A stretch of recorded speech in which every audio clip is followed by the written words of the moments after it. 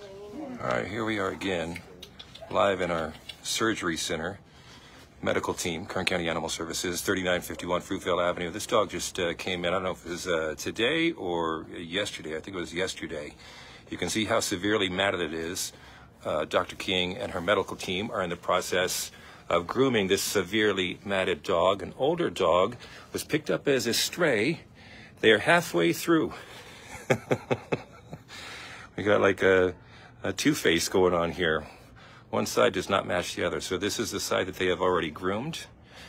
Don't know the situation on this dog. This older dog was picked up as a stray. He does have a mass down there. Of course, if there's an owner for this dog, we'd like to reunite them if that's possible. But given the condition this dog came to the shelter in, we think that's probably pretty unlikely. But wanted to show you what's going on behind the scenes, make you aware of this dog. Be great to get something lined up as far as a foster home, a rescue organization, any interest in this dog. I don't have the dog's name or identification number, but wanted to show you the situation of this dog, the before and after. And here's Alex, gonna get him over on his other side and continue the grooming. Dr. King, is there any, Dr. King is here again, and Melissa, and Alex. Whoa.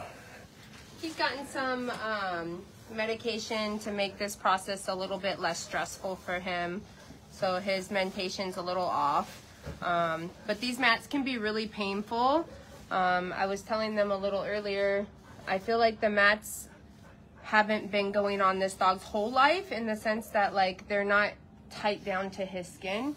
I think maybe he's just had a rough go for the last couple months or so, and so maybe this dog got away from his home and has been fending for himself for a little bit, so hopefully we can help find his owner. Yeah, and I think that a lot of times when dogs come to the shelter in this situation where you see them severely matted, it's easy to assume the worst and assume that this was neglect or intentional.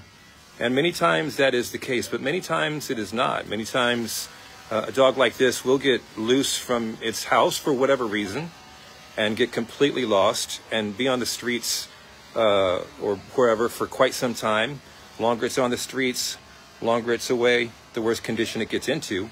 The owners may be looking for it and just the dog hasn't been found, or they're not able to find it yet.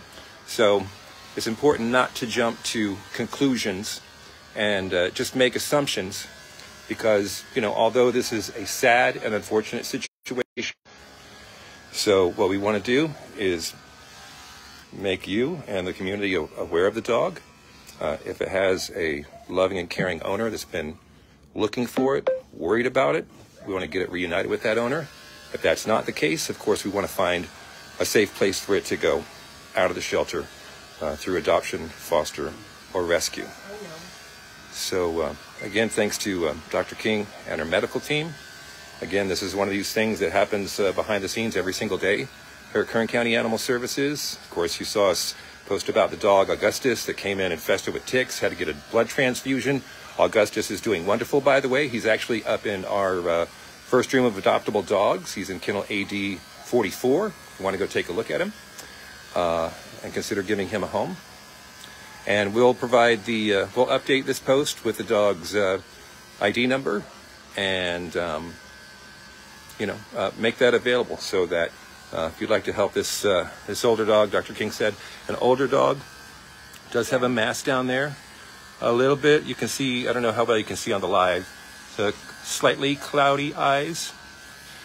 Don't see what the teeth look like, but an older boy certainly is been through a rough couple of months being in this condition, but he is now here getting the best care he can get from our medical staff. His ear is like attached to this mat on his side, so as you can imagine how miserable it is right now, and then to think about just being covered in this matted coat and in having mobility issues and in this heat. Yeah. You know, that's... I'm like hot right now, and I'm in the AC, That's right. and I don't have a big old coat on, so... And even though he has been, you know, given some medication, slightly sedated, his eyes are open, you know, as you saw him standing when we started live. And he's being a very, very good boy. He is a good boy. So...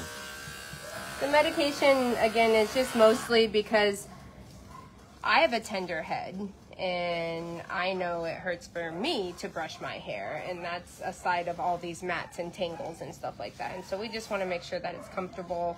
I think he's obviously been groomed before. He's a breed that would have been groomed in the past, and so I was kind of hoping that I can just give a little bit of medication, make sure it's not uncomfortable for him, and be able to, because he is an older guy, not really comfortable putting him under complete anesthesia just for a grooming. You know, I would if I had to, but... And what breed would you give him just based on looks? I mean, poodle. He looks very poodle-y. He could be a doodle. At least partially poodle. He's very poodle coat. So like a standard poodle.